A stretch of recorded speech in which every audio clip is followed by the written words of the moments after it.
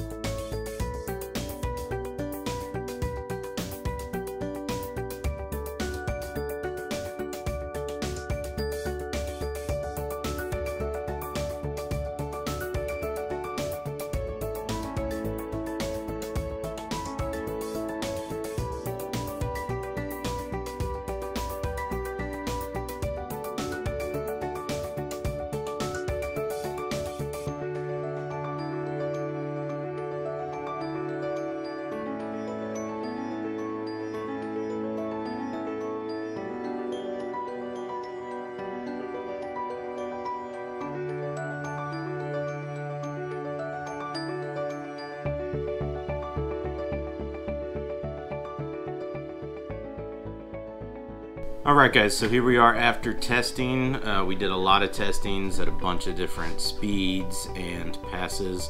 Alright, so what we found out is, you can see right here on the wasteboard that I had in, it cuts really good on the y-axis and it does not cut great on the x-axis. So what it is that over here on the air assist, this is not perfectly lined up. So when it's moving this way, it's not blowing out all the soot and debris as well as we need it to. So here are the boards we cut. We did a bunch of them, like I said. We did get some that cut all the way through. It takes about 3 passes on the good side and 7, 8 on the bad side. But it does cut through. It's just not as good as we want. So we're going to do something about that today. I found a maker and ordered a new kit for this. He also made a air assist. We wanted to upgrade. We figured we might as well do it all at one time. So new air assist piece that the air is going to come straight out the middle and surround the entire laser. So it will always be straight down. Perfect. Also had a running issue when it tried to home with this axis and it was too low. It would hit the frame and wouldn't be able to hit the homing switch. He makes this piece, it goes right here and it will hit the homing switch so that the laser doesn't mess it up. Really excited about that, and now we're just going to get everything installed. Alright, so let's pull this laser off and get the new one set up. Luckily with this one I can just take this off, so it's going to be an easy removal and put back together. I won't have to take all the wiring off. I'm going to take this one off. I'm going to remove the power one because it's short and will get in the way. And we just pull out the air assist.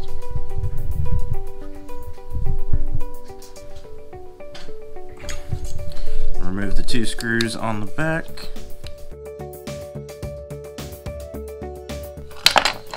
Okay, keep these screws handy. We are going to reuse them with the new axis. Provided wrench, or one that fits.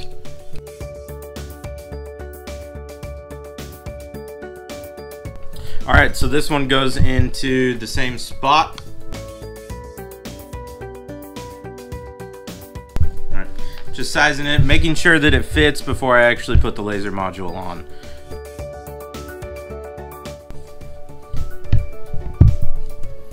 Alright, so he's got 2 holes in the back already, so you just line up the holes where you're going to mount it. I'm just gonna figure out exactly where I want this. This did come with a nice piece there so that we can adjust it quickly. I'm going to put it in its lowest position so I can figure out exactly which section I want the module on, which holes.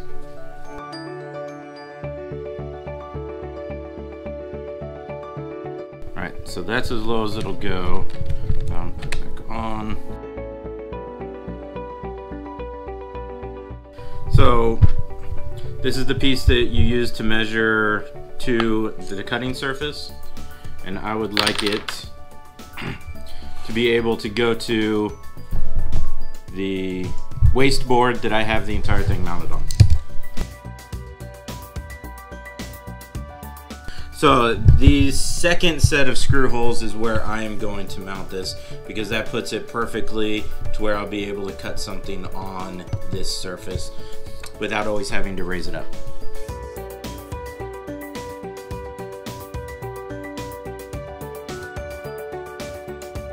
With it in its lowest position, I can put these screws in right there. So we're gonna get that mounted up.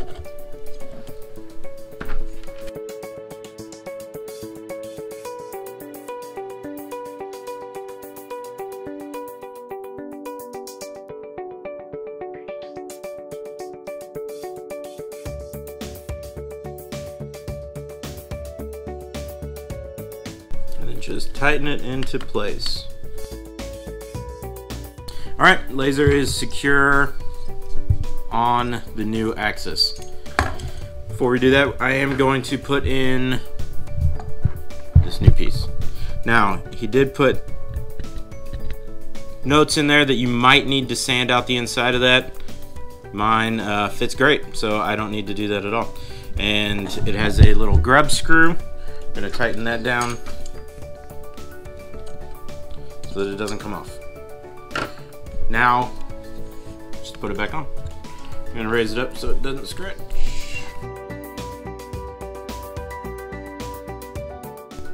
And it fits great. Tighten back on your nuts and it is installed.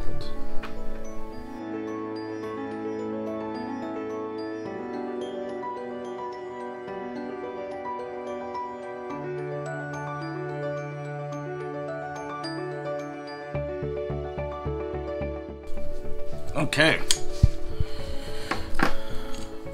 Now, reattach the airline.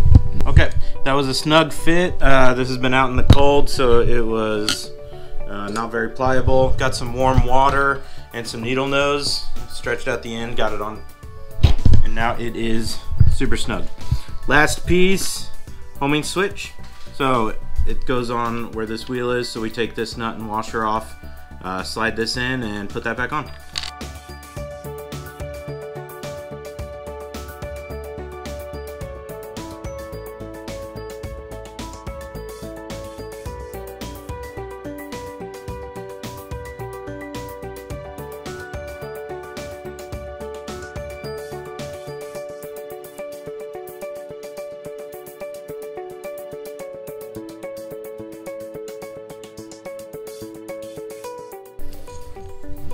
Alright, now, so real quick, I did want to take a look at this. This is the original plug that comes with it to do your distance for your focus, and this is the one that came in the kit.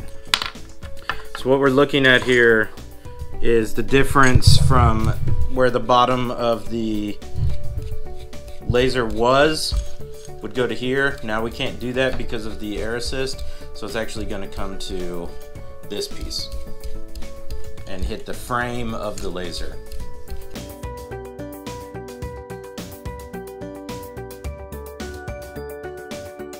Alright, we are on that now, and that's right where it gets bigger after it goes down over the regular module piece. This is now how you will set your focus on the laser to your piece that you are engraving or cutting.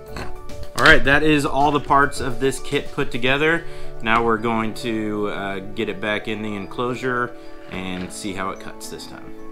Alright, now that the pieces are swapped out on our laser, we're going to go ahead and put our cooling rack in and our 3mm board, and we'll try this again.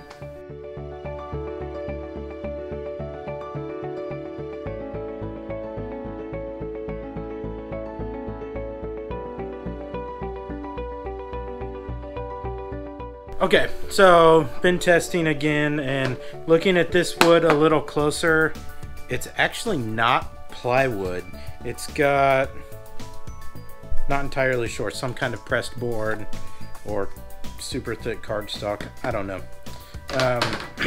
It's what they use on the back of cabinets, so it's not straight plywood. So what I'm gonna do is I actually took 2 of these little 1.5mm cards that came with the laser, glued those together, and we're gonna see how well it cuts that. I did it with one of them and it cut through that, 2 passes, cut through that perfect. So hopefully 4 passes for 2 of them, and we'll see how well that works.